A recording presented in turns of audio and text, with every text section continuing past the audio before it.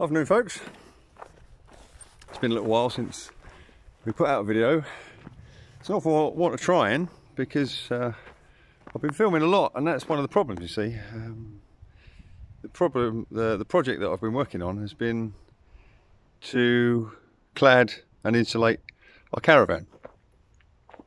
I think it's, what is it today, 16th, 15th, 16th of April, something like that. And it's a glorious day, it's really warm, but it's still freezing every night. The last 4 or 5 days we've had a couple of -5s, -6, and -3's been the warmest overnight we've had. So it's been, we've lost a few seedlings in the polytunnel, but yeah, in all it's been pretty good really.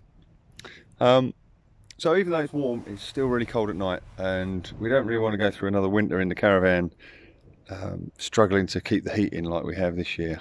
We can get it warm, just can't keep it warm. So I've been working on the caravan for a few weeks now, not solid, just here and there when I've got a bit of time, and I'm really pleased with what's happening so far. I've filmed loads of it and I started putting the video together, but there's so much footage of it, I thought, you know what, I'm just going to end up boring everyone. I really don't want to do that to you. So I was boring myself. So I thought, rather than do that, what I'll do is I'll just walk around the caravan now and show you what we've done and how I've done it. And I'll just intersperse a few bits and pieces of the footage I have taken. Not a great deal, but just so you can see what it is that we've done. So I'll turn you round. Now, some of you will remember what the caravan did look like, but this is where we're at. This is the stage we're at now. There's a lot of timber laying around, but you get the idea. So basically, I've built a framework all around the caravan in 3x2 timbers, and I've also put a roof on it, because obviously a lot of the heat will just be going up out of the roof, not just the walls and the floor. A lot of it goes out the roof. So we've put a roof on. We're going to insulate, well, we have insulated that actually. And I also built this extended part, which will be sort of a veranda really. So there'll be decking all through here. We've even got the rocking chair ready to go. And so that frame goes all the way around. Now I wouldn't suggest this is a cheap option. This isn't something to do if you're just going to be in your caravan for one winter. But if like us, it looks like you're going to be in your van for maybe 2 or 3, maybe even 4 winters, then this is worth doing, I think. So the first problem I had to overcome in doing it was to find a way of fixing everything. I didn't want to fix to the caravan because the walls are so thin. They're just, there's a metal sheet on the outside, then there's about 1 inch batten with polystyrene insulation, and then like a vinyl board on the inside. So these walls are literally not much more than 1 inch, 1.5 inches thick. So there's not a lot to fix to. And I didn't want to be governed by the spacing of the battens that were in there. So what I noticed underneath is every 4 foot or so, there's one of these, if you can see it, one of these steel girders, this here, which goes right the way across the caravan. This steel here. So what I did was I just drilled some holes in that steel. You can see there's one there. If I can get the camera to stay still, and one there. Why is it doing that? Anyway, there's holes and screws, and what I did was I've screwed this timber to the steel, and that sits out 4 inches from the edge of the caravan. That's the edge of the caravan, that's 4 inches. So then I've put a 4-inch timber on top of that, all the way along, and it's sitting on one of these timbers that are screwed to the girders about every 4 foot. The corners are slightly different because there's no girder in the corner, but I'll show you that in a second. And on top of that, off the top of that, I've built a 3x2 Studwork. The reason it's 3x2 on top of a 4x2 plate is because at the top you can see just here, that's a little gutter which sticks out from the wall of the caravan about 1 inch.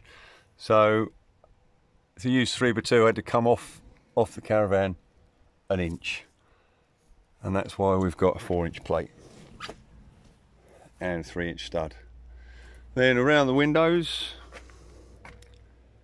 I've set these back from the window, the edge of the window there, about 3/4 of an inch, and that's going to be the thickness of some cladding that will go. I'm going to put cladding in there to frame the window all the way around, and there'll be like a piece of cladding on the bottom, like a sill that will sit there, and the water will run off that. That's why all those are angled down.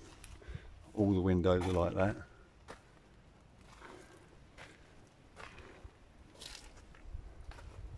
And this is all, I'm very fortunate, this is all timber that I've milled at Otter Ferry. My mate Jock has got a sawmill, and I've been working over there on a Monday helping him fell trees and clad agricultural buildings that he's putting up in return for timber.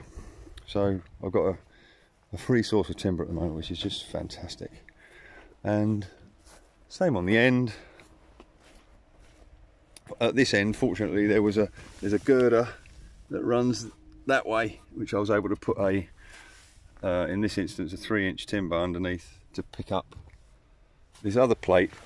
Now there's no girder going across at the end, so what I've done, I've stood a post on a couple of block paviers. Don't want the post in contact with the ground because it will just suck the water up and rot away.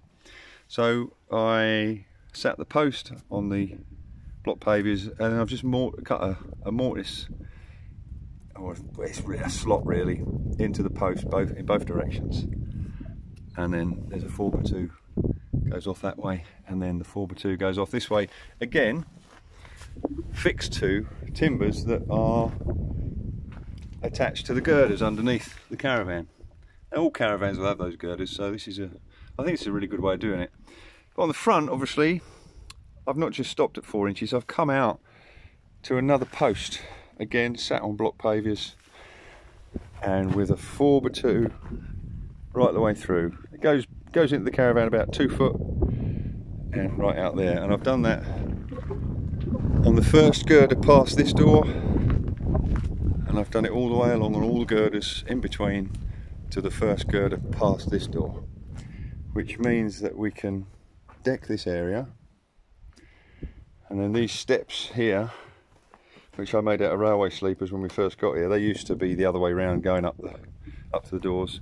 They're just temporarily in there. They'll come round and they'll be put on this end, so you'll walk up this way onto the deck. Same at the other end, I'll have a set of steps that will come up onto the deck that way, and that'll be a lovely covered area. And we actually laid some 6x2s on the deck yesterday, just to get a feel for what it would be like. We put our rocking chair on there just to get a feel for it. And while I was sitting there, I thought, wouldn't it be nice if on in this central area, I'm going to extend the deck out. I won't put a cover on it, I won't roof it. I'll just bring a deck out. I'm going to build a stone circular fire pit, and then build a deck around it, so we can sit out there and have a fire going and enjoy the evenings. So that'll be a nice thing. That's something that, you know, it's one of those ideas that just came along spontaneously, and I think we'll definitely do that as time goes by. So on the roof, I haven't finished this end. It's the only end I haven't finished stud work wise or framing wise if you're in Canada or America. That's a little nod to Naomi if she's watching this video. We call it stud work, you call it framing. And interestingly, to me, these timbers here are noggins. Known the world over as noggins, as far as I knew, till I came to Scotland. Apparently they're called dwangs here. Have you ever heard such a thing? dwangs. I'm still not certain that I'm not being wound up, but apparently they're called dwangs. Anyway, I haven't finished this end of the caravan yet, because there's lots to think about on this end, and I figure by the time I get to it I'll have worked out how to do it, because there's lots of bits that stick out the window. That window is like a bay, and up the top there the sheeting's out here, but down below it's sitting right back in here, so I'll worry about that when I get to it. But you can see the timbers up there. I did shoot a little bit of video of me cutting the rafters just to explain how that was done, and you'll see that there's another timber in there. It's about a 2x2. It's all I had room for. That's acting as what's called a collar, which when the weight goes down on the roof. It's attached to the rafter at this end and this end, and it stops it spreading that way when there's any weight put on the top. That stops the roof spreading out. So these roof timbers, obviously on this side, are all that length. On this side there's a few at that length, and then the next ones along there are extended out an extra. It's about 1.5 meters wide, that, so they're an extra bit long. Take that up, and then I'll quickly show you where we're at on the roof. I've got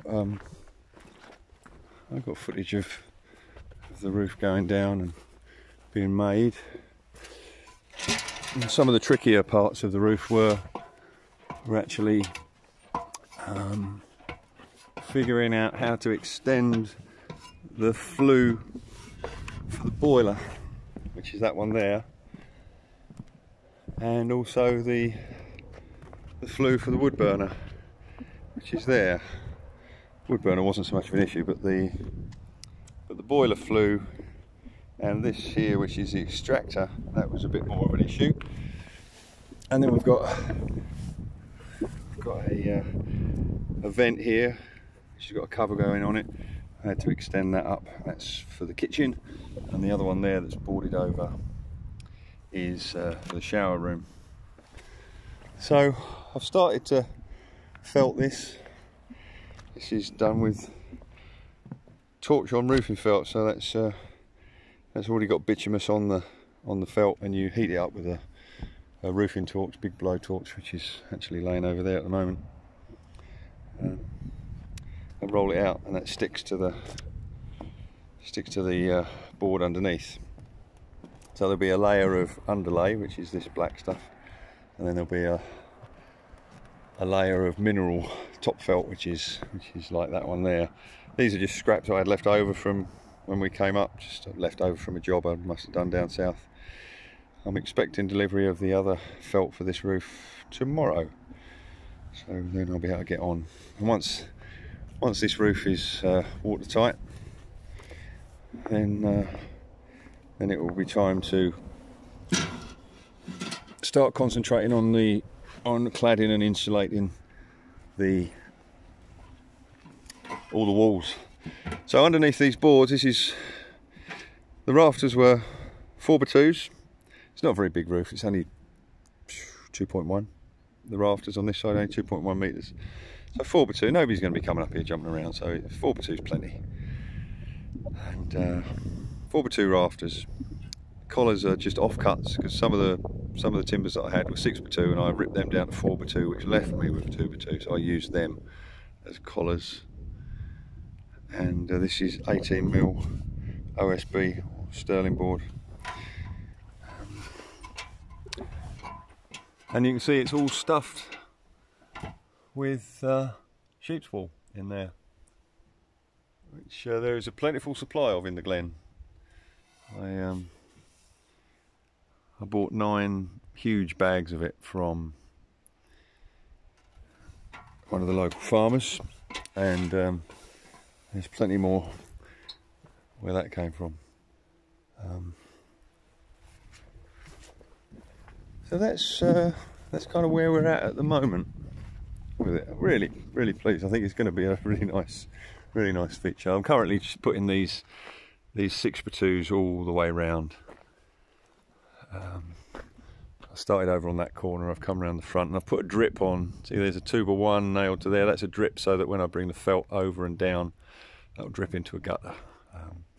I'll do the same on this here, but up here I'm just going to bring the flashings over and flat onto that. Effectively what's a fascia board really. It's all rough timber, but that's fine. So that's where we're at. Hopefully there's been a bit of detail in the video without making it too long for you. And this is some of the cladding which we're going to be using. There you go. It's down there now. It's larch boards, not about. It's averaging about 19mm thick, like that. And it's still got the bark on, so it's going to look really nice. That's all come from Jock's place over at Otter Ferry as well. So that's going to be put horizontally along the walls. Again, the walls are going to be filled with sheep's wool, and then it'll have a layer of breathable membrane, which is like a very strong, very thin felt. That'll hold all the insulation in, and then we'll cover it with cladding. And once all the framing is around the windows, so that the cladding's got something to go up against on around the windows, it should look really smart, I think. So that's where we're at on our transformation of our caravan to, well, it'll look something like a cross between a cricket pavilion and a log cabin, I guess. It's a nice day to be doing it. I hope that's of interest. If you've got any questions about the construction or any of the materials used or how I did any bits of it, do please just drop a comment in the boxes below or wherever they are, and I will definitely answer you. So, hopefully that's given you a little bit of something to think about if you're planning to live in a caravan at any point in the future. So, goodbye from Ladyfield Farm on this glorious spring day.